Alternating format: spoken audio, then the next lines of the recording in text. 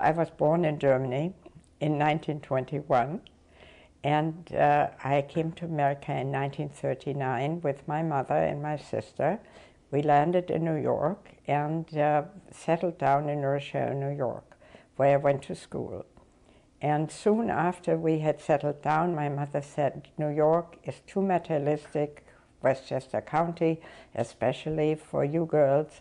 I bought a farm in New Hampshire.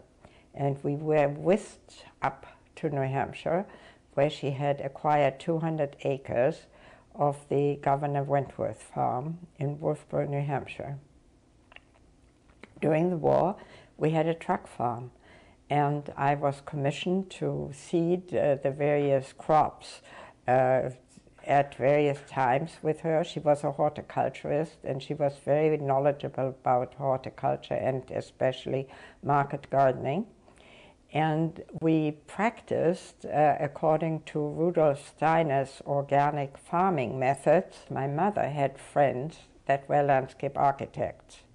However, the clarity with which I expressed it came after I had visited a studio of an artist who was doing a painting of mine, and on the north wall was the River Rhine, and the River Rhine was depicted in a curve, and the streets of the town met the river at right angles, and then they were beige. And the red part of the map was the houses in brick, and then there were green spots all over, ever so often.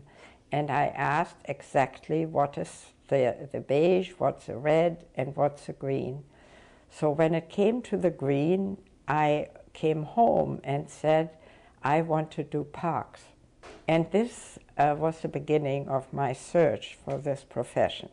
So when I came to America, all I could think of is to find a college that would teach landscape architecture and architecture.